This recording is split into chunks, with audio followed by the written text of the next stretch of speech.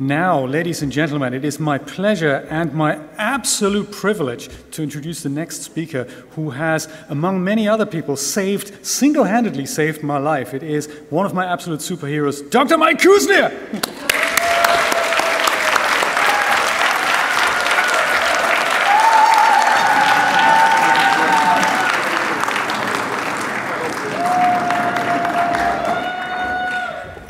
No, with that introduction, I'm telling you, this is, let me see. No, yeah, absolutely. I'm getting more nervous than Marisol. There we go. So we're going to be talking over the next 45 minutes on next generation sequencing, liquid biopsies. This is a lecture that it's a lot to cover in 45 minutes. So even though that I usually get most of the times like 20 to 25 minutes in most of the big events, this one we got a little bit of a longer time, and it still is probably going to be short for what we need to cover.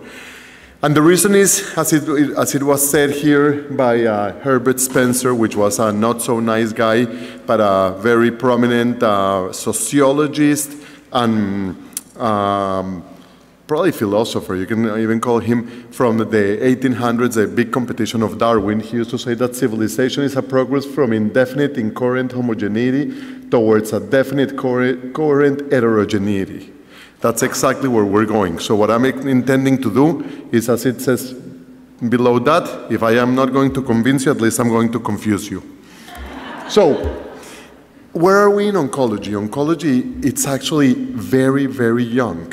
Believe it or not, when you look at oncology and you compare oncology to infectious disease, this is a picture of what it was called the martyrdom of Mercury, in which in the 1800s and even before that, they used to say a night in Venus, a lifetime in Mercury, meaning one night of Venus, then getting syphilis and being treated with mercury for the rest of your life, which is a heavy metal, and end up killing the patients with the mercury later on. That was actually the treatment that we had for most of the infectious disease. Mercury, arsenic. Compare that to what it was oncology when I trained, and even now, that what are we using? Heavy metals, platinum, similar to mercury. Arsenic, we still use. We still use arsenic for some of our leukemia. So we're not that far away, and the truth is that that's kind of like what it starts to get us into some of the targeted therapies. When we started looking at the different cellular pathways, we realized that, okay, this is not that difficult. And I remember when I was in training, we had a drug at that time in development that ended up being shelved, that it was a matrix metalloproteinase inhibitor, for the ones that know a little bit of history of oncology. And I had the only patient that was responding in the whole world, and the company that was making it, they said like, okay, all the stockpile of that drug, because we're shelving it, is your patient. When it's done, the patient is done. The patient had a tumor that it was an adenocystic carcinoma that was deemed for failure with everything else, and the patient was an analyst for the IRS and a mathematician in training, and started looking at these pathways and said like, okay, I know that my tumor may have this pathway because of what it was known in the late 90s. If we block that pathway and this other pathway, maybe we can get also that way, similar to what we're getting with the matrix metalloproteinase inhibitor, and started devising some mathematical models. Lo and behold, obviously this pathway is nothing to what we are seeing, and this is just of colorectal cancer to put it as an example, how the different lines start to become really convoluted and reverberant and much more complex, that when you compare them to the previous slide, that it's kind of like a very linear type of thing, here starting to connect all the different levels. And the best example that you have to realize how difficult is that is if I tell anyone, like, let's block the subway in Tokyo. And if you take the Tokyo-based subway system and I tell you like, okay, I want you to block the subway, but you can only block every line, but every time that you block one line, then the subsequent lines that are next to that one increase by 5 times the frequency, and if you block the next line, that one will increase by an additional 5 lines, and the one that you had blocked will start connecting to a different pathway. And it's going to make it very difficult if I put conditions, which is the way that the cells behave. The second problem when you start looking at the molecular biology is that we had it completely wrong from the time that we started to understand that. On the right of the slide, you have what it used to be called the Vogelgram. The Vogelgram was when Bert Vogelstein over at Hopkins devised the development of colorectal cancer, and he said it is a very organized fashion in which the cells will essentially have an APC mutation and become normal colonic mucosa to an inflamed mucosa, then develop a RAS mutation, that will become a pre-malignant polyp, then with the RAS mutation develop TP53 mutations and become malignant and start to get much more metastatic potential. You look at that pathway, it's even though that the screen is large, you cannot look all over, but you see that there is no Wnt pathway in that line that Bert Vogelstein had. And on the left, you have the real signaling of what is mutated in colorectal cancer. And you see that on the top left side of the slide, when pathway is mutated in 90% of the cancers, of colorectal cancers, and RAS is barely at 60%. So we probably did not have it right, even though that everybody was proposing that Bert should have gotten even the Nobel Prize for this type of teaching. And I don't disagree. He actually is super, super smart, but we had it wrong. It's not truly what happened. So how do we take all this knowledge of starting to look at different pathways, cellular communication, and all that, and take it into the next level? So to show you again how new it is, 1977 is when the first sequencing method was published. From there, the PCR technique was developed in 1984, which nowadays, you know how long does it take to get a PCR? Everybody that has been getting COVID tested, as probably every single person in this room has been, it could be anything from an hour to a day, but extremely fast. Then in the 90s, we heard about the Human Genome Project. Unbelievable. They're planning to sequence the whole human genome. You're talking that they had sequenced previously the fruit fly genome, and it was 14,000 genes. Now they were embarking in getting 24,000 genes approximately. That is the human genome. That's when I met Francis Collins when I was in Baltimore, and he had a tiny grant to do that of $300 million just to sequence 24,000 genes. And they did it. They competed with Craig Venter. They end up getting all that, and they published all the next generation sequencing methods and continue to go to the Tumor Cancer Genome Atlas to start sequencing the different type of tumors and getting the first whole cancer genome sequence. And you keep moving and moving until we get in 2016 somatic landscape from even circulating free tumor DNA of more than 15,000 patients, and decreasing the cost of the whole human genome sequencing to $600.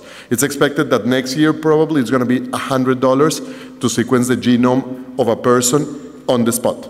So you're talking 20 years from $300 million to $600, but the possibility of doing it much more for every single patient.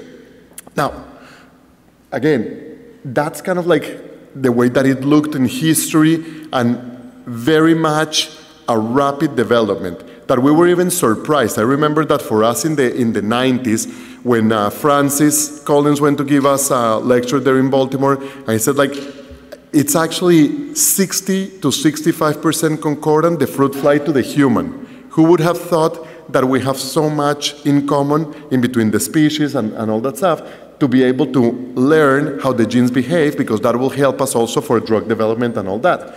So it went from thinking that in treatment of patients with any type of cancer, one size fits all, to start to get a little bit more of a stratified model to get into a precision level. So it went from a population of patients that we used to call X type of cancer to look at the genes and each one match to their own treatment. But the truth is that it's not that simple, because you really have to be finding the right patient at the right time with the right choice of drugs for the time that the patient is being treated. So that's where we're going to be talking. And the reason that I say that is because when you look at those type of profilings of right patient, right time, right sequence, it takes you a little bit of like, and I'm going to be talking of clinical things up and in between the conference, like for instance the discussion of BRAF mutations in colorectal cancer, that we know that for advanced disease in second line, maybe blocking only 2 pathways instead of 3 might be sufficient. While in lung cancer, a single pathway blockage, it's more than enough. So that's sort of like really choosing right patient, right pathway, right time. Because we know that this may not work the same way if we treat the patients on an early stage. So that's sort of like starting the preamble. Now, what's the problem with all this? That we need to value the biomarkers much more. There's a big paradigm in thinking that biomarkers should have a huge value, and it's currently not the case. If somebody finds a biomarker, that biomarker really, unless that you have a drug that targets the biomarker is not something that has such a high value, and the companies are not rapid in looking at all this, but trying to get that benefit cost of what we're doing in medicine, it's where the research money is going to be coming. Now, where are we on targeted therapies on those levels? And I always tell the residents that targeted therapy is extremely old. Methotrexate was published in 1947, and it's an absolute target of the dihydrofolate reductase inhibitor. It inhibits a single enzyme. The problem is that it inhibits in every single cell of the body. So it's not useful to treat in a setting of personalized medicine. But the true first steps of personalizing medicine came with the development of looking at the estrogen receptors. We were able to identify that the patients that had tumors that were dependent on the estrogen receptors were able to be treated specifically with what surgeons in the 1800s used to do by taking the female ovary out and dropping down the ovarian function. Then obviously the HER2 data became super up on the news, and from there you could see how it has continued to develop, and on the down level of the curve, not of the curve, but of the graph, you can see all the different developments in technology of next generation sequencing that we're going to be talking a little bit more over the next 20 minutes. The problem is that even if we know all that, we're getting all the knowledge, adopting the technologies, even when it should be absolutely imperative that everybody does it, it's not occurring in the marketplace. The best proof of that is what happened with KRAS. KRAS was actually found to be the real marker for sensitivity or resistance, depending on what side you want to see it, for colorectal cancer for the EGFR inhibitors. So you have an upstream receptor that is the EGFR, the intermembrane domain, and a mutation in the dimerization of that intermembrane domain is the one that is the actual target, not where the antibody binds, showing that if the patient has a mutation in that receptor, it's constitutively activated, and we're not going to be able to block it with something that is transmembrane. So you look at that, and it's in 2008, 2009 that KRAS was fully published. We learned that it was not really expression of EGFR. We learned that it was really on metabolic pathways. And then you look at the number of patients that truly benefit from anti-EGFR therapy, and you see that 60% of the patients, anti-EGFR would not be recommended. Or you can see it on the flip side of the coin, 40% should have it. But when you look at that, and the number of patients that were being tested in the country over the decades and over the years, look at that, 2013, 2014, 2017, 10 years after it had been reported, not even 60% of the country, and this is here, United States. We're not talking of when I give lectures in South America. Here in the United States, only 60% of the metastatic colorectal cancers were being tested. So this is completely inappropriate. We're talking that if we ourselves cannot get into the country to test as a whole the patient population and to weed out that 40% that should benefit from that drug, we are very far from all these nice things that the press was saying of precision medicine. We are really getting into personalized medicine, smart medicine, call it whatever you want. It's not going to get there, okay? Now, let's get into the topic of next generation sequencing and personalized medicine. The second problem is that we're going to find tons of genes into the patient's body and tons of mutations.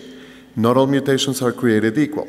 And similar to what this truck shows, we're going to have different things that we're going to find on the tissues or peripheral blood of the patients that are going to be playing different roles. So it's very different if I'm looking at this drug and I know that I may have a driver, like for instance, HER2 tends to be a driver mutation in most cancers, but you're going to see that it doesn't behave always the same. Sometimes it takes a rest, and it's not always the driver. Then you're going to have something that is going to be assisting around that driver to pull the tumor, pull the drug from there. A lot of redundant things that sometimes might work, sometimes may not, which are essentially the tires of the truck, and then a gazillion passengers. Who's the passenger that is doing nothing? What difference does it make to the truck to have 8 cars on top of it or 6 cars? Nothing. The truck continues to go, but if the truck does not have a driver, it stops. If a lot of the wheels get blown up, which are the redundant, it stops. And then, let alone what it can happen on the front line of the truck, how it interacts with other things, of the barriers, checkpoints, whatever you want, which essentially is the stroma of where the tumor is living, which is the PD-L1. So you have a lot of different aspects of the genes that you're going to be analyzing them. And the holy grail of the next part of the lecture is what's what, and who's going to benefit from what I'm finding. And the answer actually, and this is kind of like the easy part, is here. 8.9% to date of the patients have a targeted therapy that I'm going to be able to find out when I do all my next generation sequencing. However, 100% of the patient benefits, because a lot of them may end up getting something that I know that I should not expose them to a toxic agent, or that I find that 8.9% of the patients. So when I'm doing my next generation sequencing, the number of patients that I'm going to say like, oh, I found this mutation, I'm going to give you this drug, that's 8.9%. But the other 91%, I'm going to tell them, I'm not going to give you this drug. That's as beneficial as giving the drug. Okay, so that's the reason that I challenge when people say like, oh, it benefits very few of the patients. No, it benefits everybody. Because if I'm not giving the patients drugs that they don't need, it's a good thing. The ones that don't really get benefit is a lot of our sponsors of this type of lectures. Because for the pharmaceutical company, it becomes that every single cancer becomes a rare cancer. So in the past, when a company was developing a drug and they were looking in their eyes that they had lung cancer in mind, 170,000 patients per year in the United States that are going to get this drug, it's not anymore 170,000 patients a year. It's going to be a 5% of 170,000, and you're going to start splitting that pie until it becomes a rare disease, every single type of cancer. And guess what happens with rare disease? No profit. So research and development, when you're getting to that point, becomes challenging.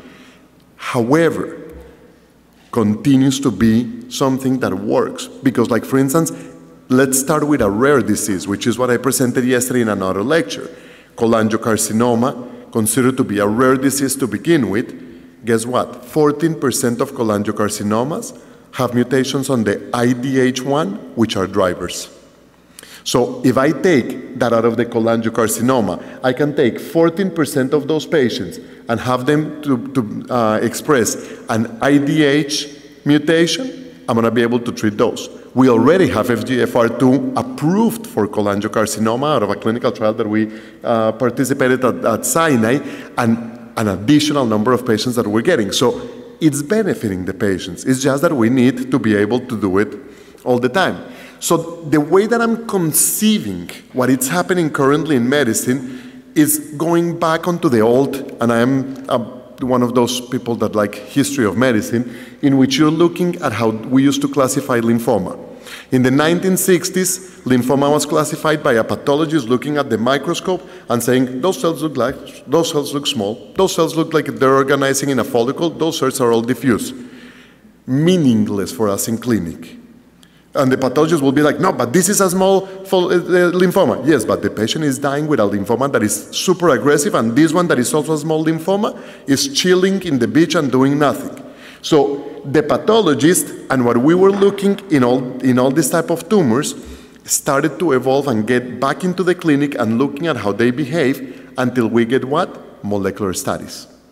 double hit lymphomas, double mutation lymphomas, and a lot of these other things that make them behave completely different. Why? Because we're learning on that. Now back to solid tumors, which is the interesting part. This is in Spanish from another lecture, I'm sorry, but gastric cancer. Gastric cancer, this is the current AJCC classification, similar to the one of lymphoma, that it looks, if it's forming glands, it's an adeno. If it's forming tubules, it's a tubular carcinoma. The same as 1960 for lymphoma. And then somebody that was smarter said, like, maybe we should make them into intestinal, diffuse, still not getting to the point of how they're behaving clinically. These tumors, they do have a slight difference and all that stuff. We still could have a tumor that is of the same pathologic category and behaving completely different. Why? Because they have different genetic expressions. And those genetic expressions are what is going to mediate even the targets that we could use for treatment. So if you look at the molecular subtypes, and in gastric cancer, and my lecture is obviously heavily on GI malignancies, but that's kind of like just to illustrate, because it happens in all the other places, you could see that there's one that it could be much more chromosomally unstable. There's one that is going to be mutated by Epstein-Barr. There's going to be a lot of different things, and even on the ones that are Epstein-Barr mutant or positive, and not mutant but positive, they could have some different type of expressions on genes in which each one of the colors is a different patient and a different gene, kind of like bars and different areas, and the hypermethylation of those genes and how they are expressed is what is going to end up mediating the behavior of those tumors. And at the end of the day, getting back, this is back to our old RAS pathway, that's the ROA gene, that it's going to tell us that the somatic alterations are going to be the ones that will tell us how they behave, and maybe we can take the same type of cancers that we were just talking, that were a very specific type, and tell you not only that they may be Epstein-Barr, like for instance, on the top part there, or the microsatellite stable or unstable, and start deciding, okay, they are going to be having this type of behavior based on the subsequent expression of other genes. Does it help completely? Maybe. Because like for instance, one of the things that we had in ASCO GI last year, I think, or the previous year, is that they updated that 21% of the gastric cancers had MET amplification, one of the genes that we're looking there. So you're like, oh, this is phenomenal. Similar to what you just told us with cholangiocarcinoma, we are going to be able to take those 21% patients with gastric cancer and treat them with a MET inhibitor. Guess what? No. It was probably a passenger or redundant. It didn't do anything. So MET could be amplified, but the same way. So if MET is amplified, but it's a redundant type of amplification, which means that there's too many wheels on that truck. If I take the other wheels, I still have the other wheels because it was just redundant. So that's what happened. And it did not work at all. It's been shelved already. But then again, and I'm going to show a few clinical cases, when you look at what our eyes will show, you see that this is a patient that we had in our clinic that the pathologist reported adenocarcinoma with negative HER2, colon. And I asked him to do the HER2. Because I'm just curious. I'm the type of person that my mom always used to say that she told me one day for something that I was asking, she was like, don't you know that curiosity killed the cat? And I asked, like, what did the cat want to know? So that's what happened. So you end up getting then more molecular studies. This is from 2014 or 15. This is a old report. And in those molecular studies, you see that the most important genes down, BRAF, KRAS, and NRAS, that were the ones that are more important for colorectal cancer, were reported as non-mutated, and then some other ones with amplifications. But I continue with my curiosity and also look at the plasma of the patient. And in the plasma of the patient, you see there middle second line ERBB2 amplification. That's equivalent to HER2. And I'm like, really? So could there be a HER2 amplification, even though that my pathologist already told me that there is no HER2 amplification? So I called my pathologist and I said, do me a favor and do FISH on that HER2. Absolutely positive. So the next generation sequencing of blood, not even the tissue did not show initially until I requested to be much more into an in-depth analysis to try to get that. And you're like, perfect, so you found a driver mutation on this patient, you're able to treat him more aggressively, which we did, and then you say like, and it probably is the same as what it's in breast cancer, that you have all these new drugs, beautiful things. Now that it's breast cancer month, we're gonna get tired of pink ribbons and all that stuff, and get all our GI patients very upset that nobody pays attention to them, and like, how come that there's pink ribbons and there's not some of the other things? And I even tell them that I wrote to the congresswoman that tried to pass a legislation on breast cancer, and I said, like, you should, this doesn't make me pro, and probably that's the reason that she never replied to me, because she had a mutation and she ended up developing a breast cancer. And I said, like, don't forget that that mutation could also give you pancreatic. Your legislation should also. So I don't know if because I remind her that she can get pancreatic cancer, she never replied to my letter and did not change her legislation. But on the other hand, I made my point. At least but when you look at breast cancer, all these anti-HER2 drugs are there and they all work regardless of when we give them, and they could get HER2 attached to holy water and probably will have some benefit for the patients. In gastric cancer, I don't know if it projects well, but the squares that are surrounded by red, it means that it did not work. So that driver, that is always the driver for breast cancer, takes a rest in gastric cancer after first line. Now we know that TDX2, trastuzumab deruxtecan, does work also again in second line. So maybe the driver just needs a different type of hammer to be taken down. But the one that really takes the full credit of targeted therapies and next generation sequencing is really lung cancer.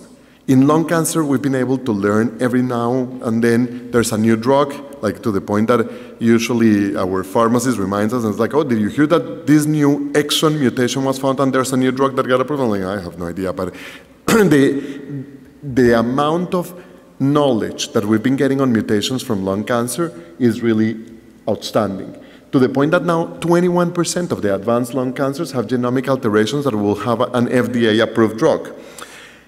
Now, what's the difference here?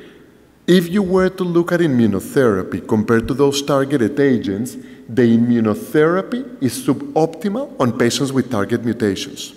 Very different to what happens in melanoma, where melanoma and in colon cancer, I'm going to show you in a second in colon cancer, and in immunotherapy here, even if the patient has super high expression of PD-L1, not good. Worse than that, if I actually take a patient and I give them that targeted agent after the immunotherapy, I'm probably going to harm them, because the incidence of toxicities, which Marisol is going to talk about us in a second, of immunotherapy, after getting it and then getting the targeted agent, increase radically. So we're not only not creating benefit, but we could create harm. And you see it with all the different type of mutations, and I'm showing here with BRAF V600E, which has a targeted therapy approved. This is the waterfall plots, and you see how targeting that specific point mutation, it's amazing for lung cancer, with a very poor response if you were to give those patients immunotherapy. And then, unfortunately, when you look at colon cancer, it's completely the opposite. If I give the patients BRAF alone, it will not work. I will need to give a doublet, and even on the front line, it may not be better than what happened on Keynote 177, where the patients got much more benefit from immunotherapy, even if they were BRAF mutant. So, right patient, right drug, right timing. And that's the reason that a lot of the molecular boards, when we have sometimes with our pathologists molecular tumor boards, and they are discussing like, oh, this mutation does this, this is a driver. I'm like, nah, think again. I don't believe that that's the case, because they end up behaving even on the level that they interact even with the other biologics. And look at this, when there's a BRAF mutation and you block the upstream cetuximab, you harm the patients. Look at that. So when there is an upstream mutation of the microsatellite instability, the patients will have a lower survival if you give them an upstream blocker, probably because you upregulate. Remember again the subway from Tokyo, that if you will give them an anti-angiogenic where you're not touching that pathway. And that's been seen even on the adjuvant setting, that maybe the anti-angiogenic might work better. Why? Because there could be some stromal effect of the other drugs that could end up creating pathways behaving different because of the anti-angiogenic on the pericytes and just working around the cells and not directly with the cell. Okay? So that's kind of like where we are. Let's go back to the Wnt pathway into all the next generation sequencing. If we think about looking at the next generation sequencing as a tumor development and why are we seeing that, it probably ends up going back to cell of origin. And it could be that a lot of the cells of origin of colorectal cancer are much more on the ones that are really on the base of the gland than the ones that are much closer to the top of the mucosa, which end up having much more different alterations. But at the end, what you end up seeing is that there's a lot of different genomic profiles in colorectal cancer that when several groups, this is just a bunch of different groups, started sequencing colorectal cancer as part of that Tumor Cancer Genome Atlas project, they end up getting these different profiles, and you could see that they kind of like almost overlap. So they were kind enough to say, let's get all our data together and create something, and they created what is called the consensus molecular subgroup. And in the consensus molecular subgroup, they realized that there's 4 different subtypes of colorectal cancer that behave very different. Bear in mind, this was done just in an effort to predict behavior. We do not have any predictive tools for treatment yet. We're looking a little bit more, but this thing that was done at that time by the consensus molecular subgroup was purely on an effort to try to divide the different types of colorectal cancer based on genomic expression so that we could do better stratification in subsequent clinical trials, which is what is just happening now. And we're trying to figure it out. And what they found is that they have a type of tumors that are macrosatellite unstable and then chromosomal stable, unstable, which are the ones that you see below, and the genetic pathways is completely different, to the point that you could divide the CMS1 into the MSI and then the CIN all the way to the CMS2, 3, and 4.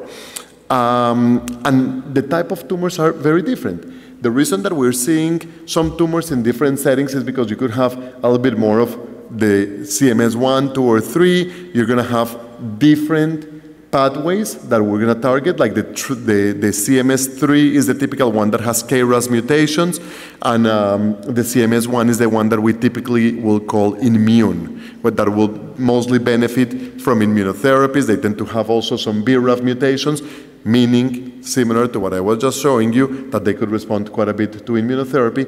And even though that 2 of them could look very similar from the pathology point of view, because they tend to have some lymphocytic infiltration, the pathway in which that lymphocytic infiltration is completely different, making one immunogenic and the other one inflamed. The inflamed might respond, we're doing some data collection, to tumor growth factor inhibition, while the highly immunogenic will respond to immunotherapy because of the PD-L1 interaction. But under the microscope, both of them have all this bunch of T cells and B cells around them, and one of them is interacting, the other one is not. The frequency of them is being also looked into some of the prospective clinical studies. You can see that this is kind of like looking at the different alterations, and when you look at them in between right versus left, because you know that there's different expressions, you will see that they could differ. They do not behave different clinically because of finding earlier cancers on the right than earlier cancers than later cancers on the left, because they could obstruct earlier. That's not the case. That would have been a lead time bias. Not the case. The second thing is that also when you look at stage by stage, how they behave right versus left because of this tumor expression, again, that's what the model was trying to do, to validate that behavior. You could see that right and left colorectal cancers behave very different regardless if they're on the same stage. So a 3A right still behaves worse than a 3A left, and that's the same is predicted for the other ones. And you don't even get differences in the number of patients that we find in stages 1, 2, and 3, and 4. They appear to be kind of like equal. The other thing that we have looked is if maybe this could have been what we call a time or evolution bias, meaning could it have been that we started to find more tumors earlier or later because we started doing better colonoscopies, much more reaching into the cecum? Not the case. You see that in between the periods that Deb Schrack divided at this time, that was 2000 to 2012, and then all the different 2003, 2004, 2008, no difference. And the second one is like, did we develop better drugs that will treat better right versus left tumors? And that's the reason that we have a different in the type of behavior, because like for instance, in between 2000 and 2003 is when we developed oxaliplatin and irinotecan, 2004 to 2008, bevacizumab and cetuximab, 2009, KRAS mutation comes into play, and better use of cetuximab, exactly the same, and exactly the same type of difference in between right and left tumors, more or less at around 5 to 7 month difference in survival, just based on that genetic expression. So that's the reason that the sideness, and you can see how it divides, that molecularly will behave differently. So you have a CMS2 that it's not that prevalent on the right and much more prevalent on the left, and a CMS1 more prevalent on the right and less prevalent on the left.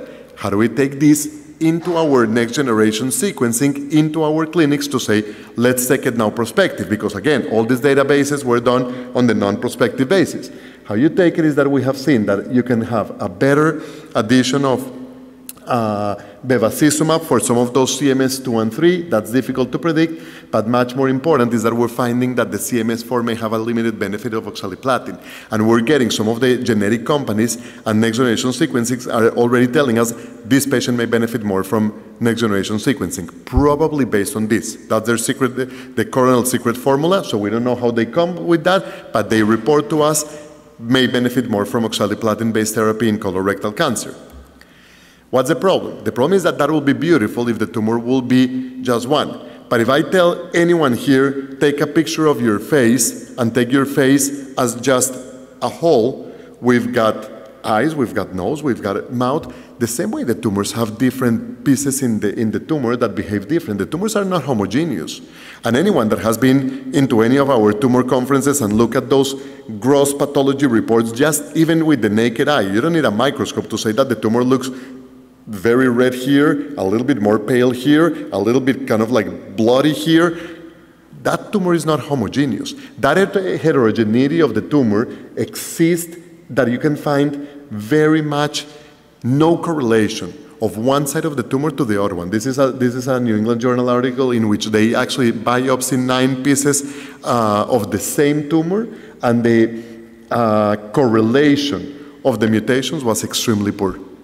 So that takes us to, can we even look at that from the gland level? Even on the gland level. In the colon, it does not correlate. So can we do better by getting cell-free DNA that may be circulating from shedding of the tumor of what is active in the tumor and getting that heterogeneity much more to the driver mutation again? And that's where liquid biopsies come into play. And cell-free DNA, essentially, it's also not homogeneous, because you can see that there are some tumors that shed a lot of cell-free DNA and some tumors that do not shed a lot of DNA, like gliomas are very poor. But that doesn't mean that we cannot do an LP and do cell-free DNA. Probably. We have not done it because we just don't pay too much attention and it's easier to get a blood sample. But you could perfectly get cerebrospinal fluid and get cell-free DNA. And at the end, it's purely that. It's just fragments of DNA that are different from the normal DNA of the person. But this is finding a needle on a haystack, because every single cell in our body is shedding DNA, and we need to find out what mutations are really tumor-related, and looking at those points is the other coronal secret formula. The clinical applications go all over. The clinical applications go from diagnosis, and even early diagnosis, all the way to monitoring, but also early treatment and decision-making if you can take a patient and not treat them later on.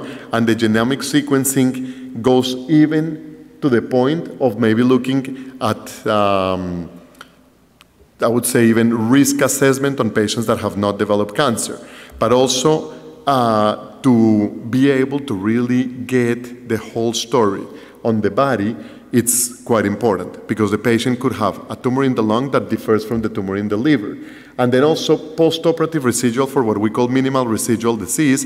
It's been already in our clinics, and we're looking at the circulating tumor DNA negative or positive after the patients have curative intent surgery. And I don't think that I need to convince you that those curves look different if the patient is positive or negative. Can we interfere with this? I don't know. Because the question is, if I take a patient like this, should it be that if the patient is positive, I definitely should give them chemo, and if they're negative, I could really spare them from chemo completely? Maybe the ones that I could spare from chemo, yes. The ones that I can definitely give chemo, am I affecting that? We don't know. We're actually doing a lot of the studies. There's one that it was just recently reported, the COBRA study, but we're looking at all this. But look at the positive predictive value and the negative predictive value of a positive test and a negative test. That doesn't get any better than this. And that's actually part of the reason of looking at DNA as monitoring of minimal residual disease. Now, what happens if we try to look up as monitoring of the disease as it evolves, since most of our patients are not cured by surgery, but we get them in our clinic for the long term? Can we have genetic changes in expression? Because you could have two things that look, or two people that look extremely similar, and they couldn't be more different, like here in Yasser Arafat and Ringo Starr, and seeing, could they have a different genetic expression? And they do, because a synchronous tumor and a metachronous tumor could have a completely different genomic profile. And why? Because we're putting receptors under stress. And then even as we put them with chemotherapy, we are changing and getting some discordance in between the tumors. But also the tumors that will end up finding home in another part of the body could have a different type of genomic profile. As you can see, that brain and bone are very discordant to what lung is. And even, I'm not even touching, I could give a full lecture of epigenetics. Can we change even just with diet some of the genetic expression? And we could definitely talk about that. What we know for certain is that we change with our treatments, and like for instance, if I put the EGFR receptor under stress with an EGFR inhibitor like cetuximab, you are going to be getting some new mutations. And to show you an example of how that works, this is a patient of ours, and you can see that there were quite a bit of progression over time, and these type of tumors, as they were growing, we were mapping them. And look at this profile of this patient with the color, the KRAS, the bottom one that is like purple, how it was completely negative, and then it appears, I think it's this one here, I'm a little bit blind, but you can see it there. But as the patient was treated with an EGFR inhibitor, which is essentially what I'm showing you here. So the patient's treatment history relating to this genomic profile, when this mutation that you see here, KRAS, not detected, not detected, not detected, and then all of a sudden, all the way high, because we put the receptor under stress. So that monitoring of the patient and knowing that you could change the treatment quite fast is what you will end up trying to do with the patients. And this patient had a very long survival curve, but at the end of the day, getting drugs that we can target there and we can do this type of monitoring all the time is what it will be ideal. Now, the future is limitless, because if you look, and this is taken from the New England Journal of Medicine, that they see that the future of this is that we could even get on the genomic profile, even that some protocols are asking for UGT mutations to see if the patient may have more toxicity from irinotecan. Maybe that we can also get from the plasma and just get tumor, patient genomic, germinal, all the different things, and be able to really get a much more consolidated treatment plan in which we really get to the point of going into this approach of getting completely all the way into action, not forgetting that all the genomic alterations need to be taken first into consideration with the patient and the comorbidities and all the different things. So this is not just to be taken on isolation. So with that, this is the knowledge curves, and I think that this is kind of like the way that we usually go, that we go from like, what? And I know everything. I think that I'm probably at this point where it says, it doesn't show well the arrow, let me see, but I'm probably where it says like, I'm never gonna understand this, to maybe starting to make sense, and kind of like on that part of the curve. And then back to what Herbert said, all this knowledge is meaningless without action. So if we know that the patient has all this and I am not able to take any action, as it happens in 91% of the patients, it's completely meaningless. And with that, this is kind of like when my kids ask me, like, what are little girls made of? and they hope that I would have said sugar and spice. So I'll be more than glad to take any questions. If not, I stole 5 minutes out of Marisol time that she's probably very grateful. But thank you very much.